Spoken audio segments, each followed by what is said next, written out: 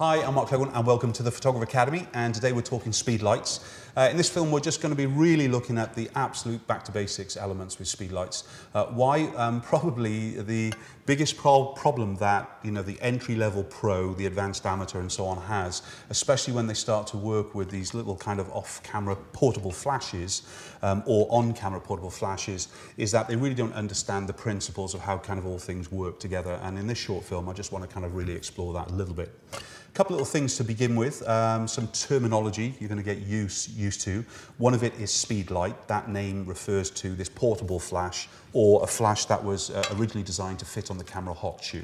A hot shoe refers to the camera information. So in other words, on the top of the camera here, this is what we refer to as a hot shoe. It can also be referred to when we have an intelligent cable or an intelligent device that actually is receiving a lot more information to the flash than just fire. Another thing is a cold shoe. The cold shoe is basically a little kind of bracket that allows us to fit our flashes to allow them to be positioned away from the camera itself. The Speedlite is designed, as I said, for illumination. It's really used for either create a creative effect, or it's being used to solve a problem. Those problems could be working in a dark location where you want to illuminate the subject a little bit. It might be working on a very, very sunny day where the subject is fully lit by sunlight and you need to fill in the shadows. Or you might be using it in a more creative fashion where you're looking to perhaps zoom in the flash, where you kind of just light a very small part of the area, or take the flash off camera and create a new direction to the lighting. So that's the kind of the basic of the reasons of why we'd be using flash with it. Most of you are going to get going with actually, the flash on camera, but I promise you the techniques that we're going to be showing you during this series will pretty much work very, very similar whether the camera, the flash is on the camera or the flash is actually on a cold shoe. So let's actually start to explore the flash itself. So I'm just using here what is a Canon 580EX2 flash head, and what this is, it's a portable flash designed for a Canon camera. Duh. This fitted to the camera hot shoe will work if it's a Canon camera, but it's pretty much not going to work in the same way if it's fitted to any other camera manufacturer. In fact, you can do some damage to both the flash and to the camera if you're not careful, because of the intelligent parts below here. It's all these little buttons that kind of send the information through from flash to camera and back again. The flash is going to have basically controls in some way, and it doesn't matter whether you're using a Nikon type or a Canon type or a third-party type like we're seeing here on the desk. They're all going to work in a very, very similar way. The first thing is obviously switching on. There's going to be a button there. So I've just got a little clip here, which kind of just sets it to come on with it. Whereas on the third-party kind of flash gun that we have here, for instance, I have to press and hold the on button until it comes alive, and then it's ready to work. So again, they'll all work, as I said, in a very, very similar way. You just need to actually kind of just get familiar with the settings. Then probably the first things that you need to get to use of is the modes. And on this flash we have 3 modes. It's ETTL, which is evaluative through the lens metering, especially when it's linked into all the intelligent part of the camera. It's kind of receiving information how much light is coming through the camera, and then it will actually allow the burst of flash, the explosion of flash, to kind of help you create the effect that you're trying to do. So in TTL mode here, that's the one option. If I just click onto the mode button here, you can see it goes into the M, and M is for manual. Manual flash means that we're basically setting all the power. So to kind of just scroll through the powers on this specific flash, I just press my little button here, and then I start to either use rotate the dial in a clockwise direction to increase the power, with the maximum being 1:1. Or I can click the button again and use it in an anti-clockwise rotation here, and this will actually do it down to the minimum, which is 1/128th of the power, so a little kind of real blip of the flash. And that's our 2 kind of major settings. The ETTL or TTL in some manufacturers is the kind of the intelligent way, the automatic way. It's helping you use the flash in a kind of a basics, where in the manual element we have to be very careful the distance in relationship to the subject and the flash and the power settings on here. Why? Because obviously it doesn't know how much power to put out, so whatever we set in, it's going to fire. And that's why we usually use a light meter to measure the amount of flash that we need when we're working in a manual mode to get perfect results each time. There's a third option in the mode, which is basically in the multi. And the multi is like a strobosonic. So in other words, it flashes like you're in a disco, and it kind of just puts loads and loads of pulses, and we can tell it how many pulses and for how long. It's not a technique that we use very often. In fact, I hardly ever use it at all, but it is there for obviously the kind of the specialist looks and so on. Would be great to create a kind of a dancer dancing across a stage where perhaps you want the burst of images actually all within the same frame and so on, where it kind of just has all those little kind of pulses of flash to kind of freeze the action as it's going through. But for probably most photographers, they're going to be using the TTL or the ETTL mode here, as I said, or they're going to be using the manual mode. Okay, whichever mode we're in, the flash will usually give you a few options as well, and that is going to be high-speed sync or second curtain sync. The flash by default is in what they refer to as a normal mode. So it means anything from the recommending shutter speed of the camera manufacturer. For Canon, it's usually 200th of a second and below. It will kind of sync in perfect harmony. However, as soon as I start to increase the shutter speed above the 200th of a second, the explosion of the gas, the Exxon gas that is basically a flash gun, when it explodes in the kind of the fast duration, it can't match the time that the shutter is open, and you'll find that in some part of your frame you're going to get a black line, and that's where the flash isn't giving you enough illumination or any illumination to the sensor itself, because the shutter speed is too fast to see the explosion of the full gas itself. And that is where we start to use what we refer to as high-speed sync. It's often referred to as a little kind of lightning bolt with a H, or just a lightning bolt. And just by putting it in that mode, as long as the cameras and the flashes are in an automatic communication together, whether it's via a flash-to-flash communication, often called commander and slave or master and slave, or they're in a cable connection. So in other words, there's a cable coming from the hot shoe of the camera out to the Speedlite itself, will allow the flash then to actually use those faster, higher shutter speeds and still make use of the kind of the high-speed sync, which allows you, as I said, to actually work in that much kind of higher shutter speed. Be careful that you don't work too high in shutter speed, of course, because if you work too fast, there's not enough of the flash power explosion, as it were, to be seen by the camera in the environment that you are. But at least it kind of allows you to shoot, as I said, in much higher shutter speeds. The other mode is the second curtain sync, often referred to as rear curtain sync. And what this means is that if we're photographing with very, very slow shutter speeds, it allows the flash to fire at the end of the exposure. Now, the reason it does that is to make sure that if you've got, say, a bride and groom dancing across the floor and they're spinning in the direction towards the flash, that if the flash fires in its normal way, it fires at the beginning of the exposure itself. Which means then you would have a photograph of the bride and groom here, but then they would also be spinning into some of the light of the flash itself, and you'd get a kind of a real, basically a rubbish image, because obviously you have this kind of ambient light in the scene that kind of records some of the detail on the faces and looks a little bit weird.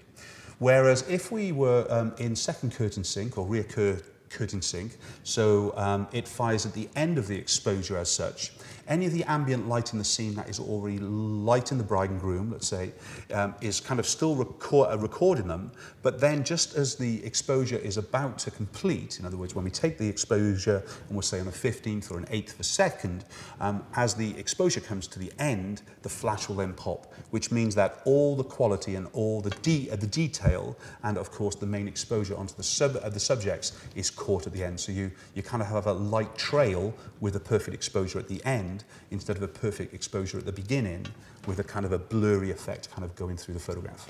So again, as a rule of thumb, if you're working outside in very bright circumstances, use what is the high-speed sync, Again, that is the lightning bolt with the H, or just the lightning bolt. If you're working inside and you're photographing below a 60th of a second, you basically may as well use the second curtain sync here, because as I said, it will fire at the end of the exposure and give you an image that pretty much looks a little bit sharper than one shot in a normal way. Other little things to kind of look at then, let's just kind of put that back to the normal mode, is the pilot is often the lit button, is obviously the test button. That will actually kind of fire the flash to make sure everything works. You're going to have, for some flashes, you're going to have an illumination. If you press this button here, it will illuminate the dial. That's brilliant if you're working in very, very dark locations, of course. We're in a well-lit studio in here, so you can't really see it. Then there's also the custom functions. And if you press and hold that button, you can see it comes up with a different kind of look and feel. And then all I need to do is basically use the dial here to kind of set them into a different mode. And each of the camera flash manufacturers will give you a kind of a guide to what all these custom functions mean and so on. Probably you're only going to need to know one or two of the kind of the settings anyway. One is perhaps so the flash doesn't go off. In other words, it doesn't go to sleep, especially if you're using some of the advanced skills that we're going to be showing in future films. But as far as the custom function is concerned, that is there to, again, as I said, help you. Another big one for creativity, as well as the basics, is the ability to be able to kind of zoom the flash. What the zoom in of the flash does, if I just press the zoom button there for a minute, and then I turn the dial, you can see the numbers start to increase. What goes up to the maximum on this flash of 105. If I rotate it in the anti-clockwise method here, you can start to see the numbers start to actually go down, and then eventually they'll come back to what is just the zoom on this particular flash, which means it's back into its normal mode.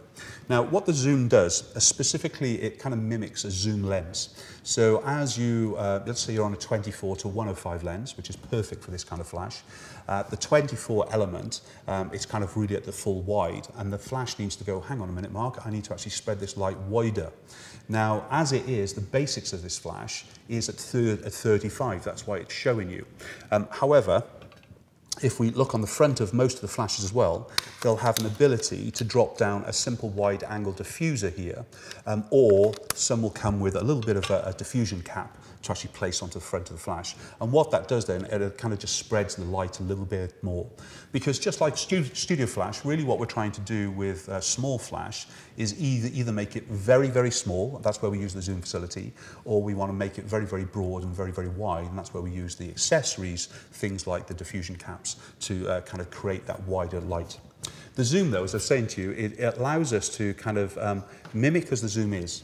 Now, when I'm in the natural mode for the flash itself, and I did use a zoom, the flash would track the lens. So in other words, as I zoomed out towards the 105, the flash knows, hang on a minute, he's zooming into this scene. I need to throw the light into a smaller area of the scene, so I'm going to just funnel it in. It's a bit like magnifying the sun. So we're kind of putting it to a point again. And then as you zoom back again, of course, it then starts to actually kind of make it go wide and wide as you're going through it. So the zoom facility is not only great in a kind of a basic wide-angle lens zoom kind of element, but it can also be used in a creative kind of touch, which we'll be showing you in a future film as well with it. So the other functions of the flash to help us kind of get more creative are going to be the ability to change the direction to the flash. Even if this is on camera, it doesn't need to stay on camera as such. So, you know, I've got the one on here for a minute, and this allows me to bounce upwards, turn to the sides, and so on. And what I mean by that, most of the kind of the camera manufacturer flashes will in fact have a little button on the side here that you press to kind of unlock it, and this allows you to actually tilt the flash into different ways to bounce the light, or to redirect the light, say, off a wall off towards the side, and so on. So that's an easy way for us to completely change the look and feel of our light that is illuminating our subject, of course, by just using this kind of tilt function with it. When we're using the tilt function as well, often we're going to need to revert to perhaps the likes of the bounce card. Now, this little bounce card here, in this particular flash, is set within the flash itself, so I just kind of push that in again. So as I pull out the wide-angle diffuser, it drops down, and then obviously this little kind of card is kind of just adding in a little bit of a redirection to the flash. This isn't going to use all the energy of the flash, in fact, because a lot of it is still going upwards. This is often referred to, this little piece of card here, as a catch light card. And the reason being on that, it just pushes enough light into the subject's faces to bring a little bit of more directional illumination instead of all the light going up and then back down again, which can actually kind of cause bags under the eyes and so on. But what this does is actually adds that little bit of light in towards the eye, and then actually gives us that lovely catch light. So that's where we get the kind of the name from. Another way as well is to obviously kind of use accessories to kind of control all of the flash, and we'll be showing you that on another film as well with it. So again, the first things are, as I said, is that little bit of a catch light card here to help with the bounce of the light and so on. But I also mentioned about the wide angle diffuser here, and that's the part, as I said, that we use when we're using quite wide angle lenses, in other words, below 35, which is the basics of the kind of the width and the spread of this light as we're going through. So that wide angle diffuser there will just help us kind of, as I said, spread that light just that little bit more. Whilst we're kind of looking at it here for a minute, let's just actually just step backwards for a minute and just kind of talk about that zoom. And the whole point of the zoom here, it kind of moves in and out, as you might be able to see as it kind of magnifies in and pushes back out again.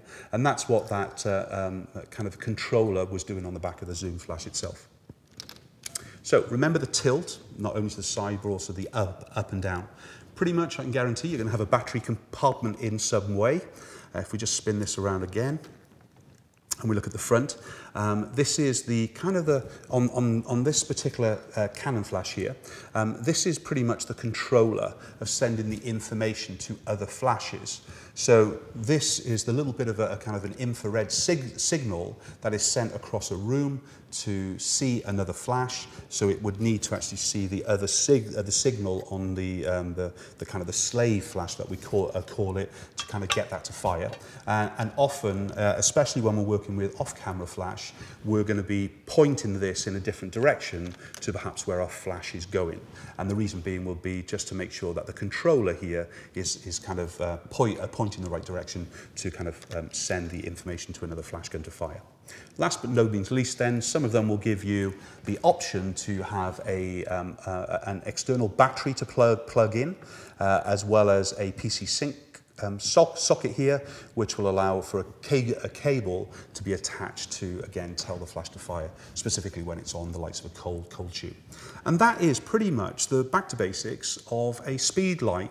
And I apologize that if you think that is a little bit basic, but it's worth getting to know your Speedlite, what other manufacturer that you use, whether it's a third-party flash, whether it's the camera manufacturer's flash itself. You need to make sure that you understand the basic kind of dials with it. And that's it. Hope you enjoyed this quick film. I'll see you on the next one. Bye-bye.